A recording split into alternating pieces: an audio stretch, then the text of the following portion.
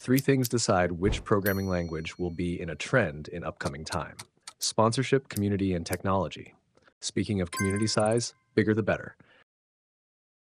But the main role for sustainability and growth of programming languages is paid by sponsorship. Here, sponsorship does not necessarily mean money, but a force that keeps that language relevant regardless of community effort. Meaning sponsorship does not guarantee the growth, but at least language will not die. For example, Swift can't be removed from the list of future-proof language until Apple drops its sponsorship of it. Same goes with other languages like Kotlin and Java, which are backed by Android development. But yes, Java is not only dependent on Android sponsorship, it is owned by Oracle Corporation, which itself has a $481 billion market cap, and they primarily use Java.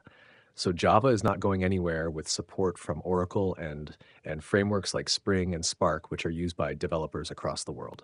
While talking about frameworks and libraries, we have to mention the big ecosystem of Python, which covers web development, machine learning, or crypto and algorithmic trading. Someone on the internet says Python has around 137,000 libraries. I think it has to be more, but still creating 137,000 libraries for new languages is like a big task, or we can say very big task. Not only libraries, but if a big application is using one language, then it can survive against advancement. For example, 506 million websites are powered by WordPress, which is around 43% of the world's internet.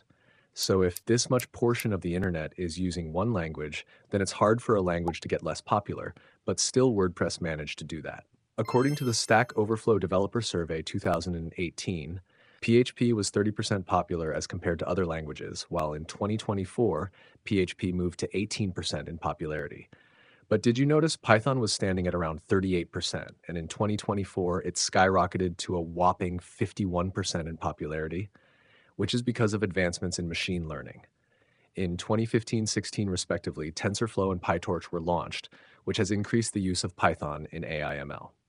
So technological advancement plays a major role in the change of popularity.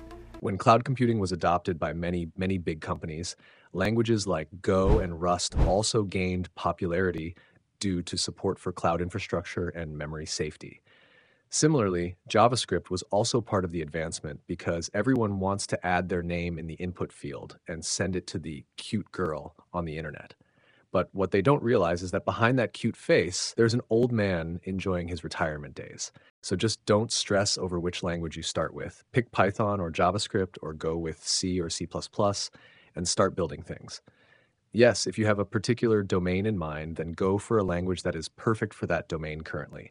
For example, Python for machine learning, R for data analysis, or if you're into hacking, go for HTML. If you are a beginner, just don't go with a language like COBOL or Fortran, which are good languages, but not for beginners. Once you learn 2 or 3 languages like Python or C, then you are good to go. If you're wondering why you should learn C, then check out this video. Thank you for your time.